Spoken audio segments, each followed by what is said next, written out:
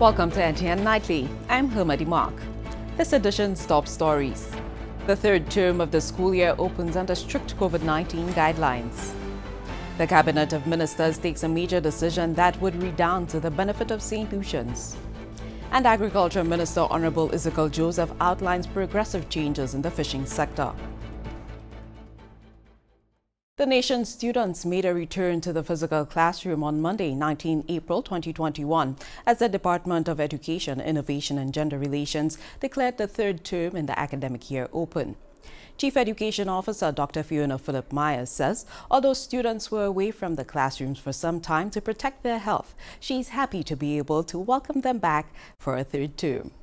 Luckily, we've had loads of parents really speak to the importance that they see in terms of the students being back. Our educators are prepared for them. They're welcoming them back in droves. They're putting on special presentations for them, looking at the physical infrastructure, because we recognize as educators that the longer children stay away from the physical infrastructure of a school setting, the more difficult it is for them to readjust.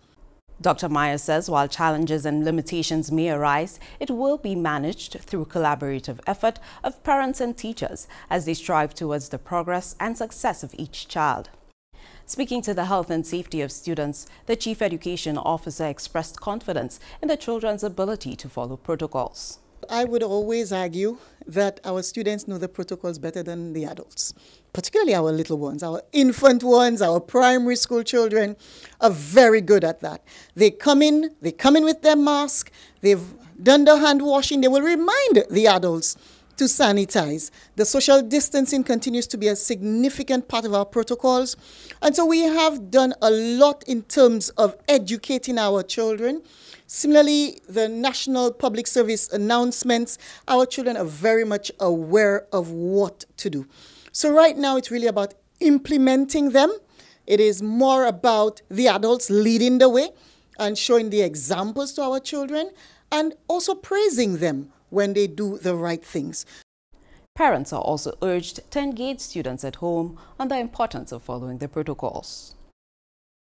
The House of Assembly on Friday, 16 April 2021, concluded debate on the 2021-2022 budget with several pronouncements made by the government. Saint Lucians are to benefit from several housing and land rationalization programs to be rolled out by government. Prime Minister Hon Alan Shasney detailed the programs as he presented the Appropriation Bill 2021-2022 in Parliament Tuesday, 13 April. Hon Shasney said that the housing policy and related interventions by government have consistently been rooted in four main principles. To increase the number of Saint Lucian land and homeowners, to provide our citizens with access to safe and affordable housing, to rationalize existing unplanned settlements, and to establish residential land developments around the island. In last year's budget address, I alluded to the commencement of a number of initiatives with respect to settlement upgrades and the rationalization of several unplanned developments. These are ongoing activities. The full approval for the development plans of Opika, OJ being granted by DCA. Mr. Speaker, our sites and services program this year will focus on the provisions of approximately 133 lots in Lafargue, PI, Monnier, and the Richebot T. Rocher Mico. We're also looking at 290 lots in the community of Angers and another 250 lots in Volette. The infrastructure associated with this program includes the construction of double-lane concrete access roadways and associated reinforced concrete drains and culverts, as well as the installation of water and electricity supply networks.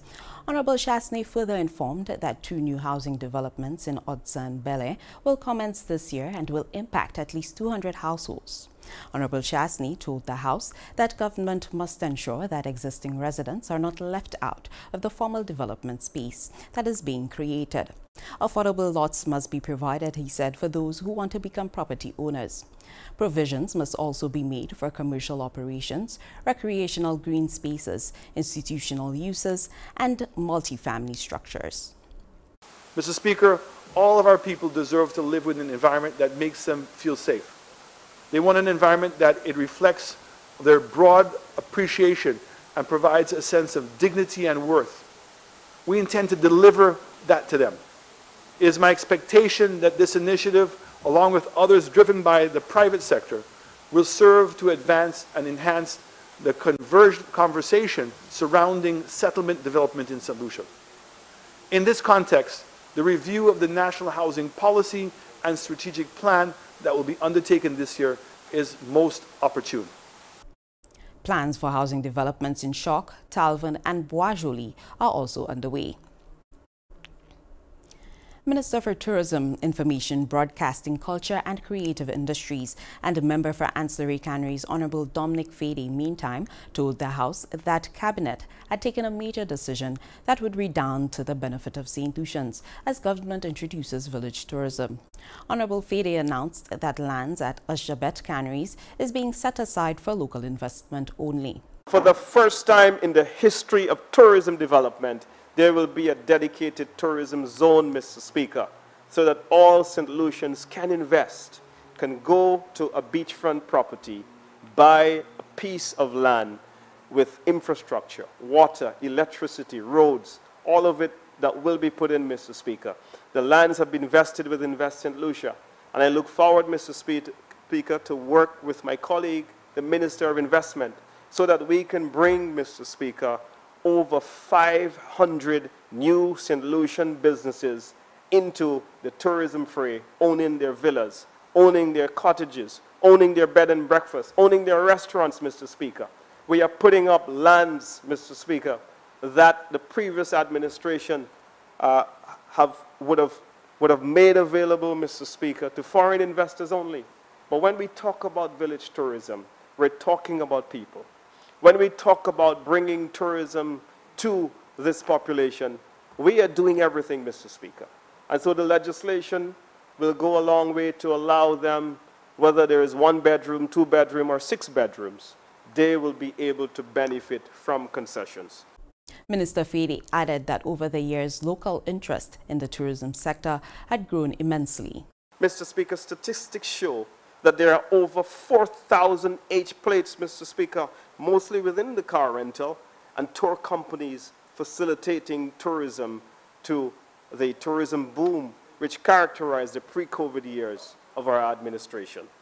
Mr. Speaker, the National Conservation Authority, NCA, has issued unprecedented levels of licenses to small boat operators, beach chair vendors, craft vendors, and other self-employed persons, Mr. Speaker, within the tourism industry. Mr. Speaker, thanks to the hardworking staff at the Ministry of Tourism, there are more St. Lucians today that have received concessions under the Tourism Incentive Act than ever before in the history of this country, Mr. Speaker. And that is because of our vision, Mr. Speaker, of bringing the industry to the people of St. Lucia. Honorable Dominic Fede, as he contributed to the debate on the 2021-2022 budget. Minister for Agriculture, Fisheries, Natural Resources and Cooperatives, Honorable Ezechiel Joseph, has refuted claims that government has abandoned the fishing sector at the most critical period in the nation's history. Minister Joseph, during his contribution to the budget debate, reported that the transition from the St. Lucia Fish Marketing Corporation to the Lucian Blue Ocean Seafood Inc. has proven beneficial to fishers. Lucian Blue Ocean, Honorable Joseph added, has increased the purchase of fish. In 2018, Mr. Speaker, the St. Lucia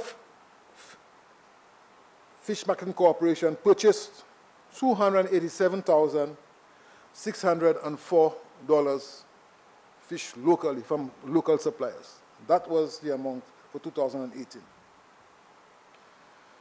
In 2019, because it started operating from May 2019 to December 2019, local purchases was $142,266, Mr. Speaker.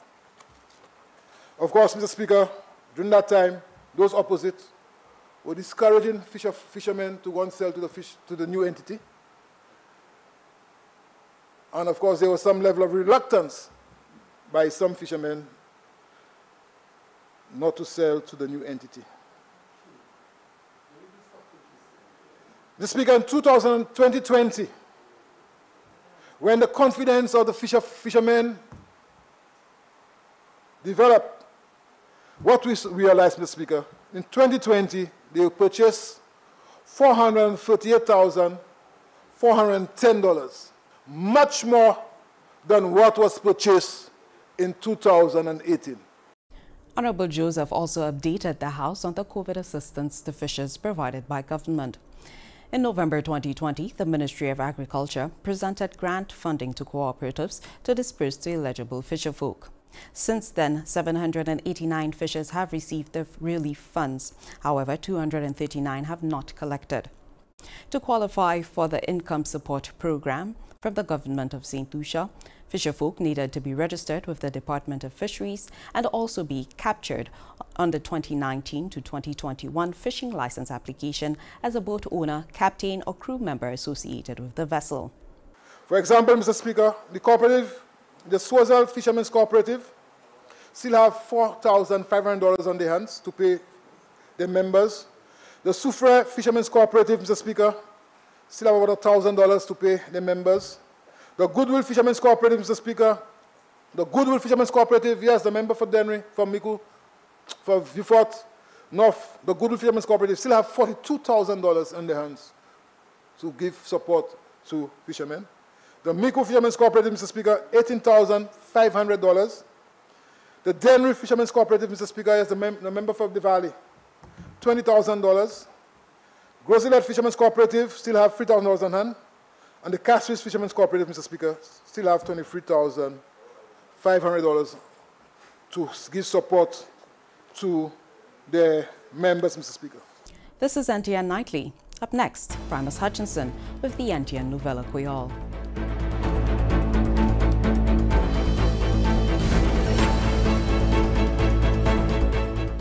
If you are in receipt of an abnormally high bill, it is highly possible that you have a leak. That leak may not always be visible. Before you contact WASCO, conduct a do-it-yourself test. 1. Record your meter reading. 2. Do not use water for 30 minutes to 1 hour. 3.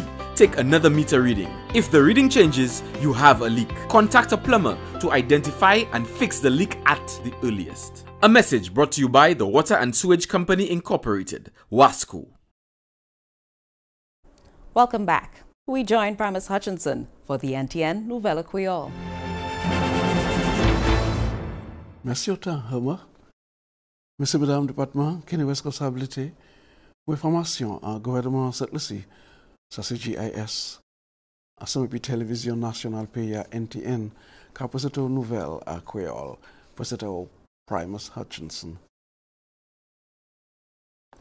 Durant la présentation deuxième pas budget pour l'année 2021 ou 2022, Premier ministre aussi honorable Alain Chassenay a annoncé que le gouvernement a pompé plusieurs millions de dollars en développement des affaires construction avec l'autre projet pour bâtir un pays.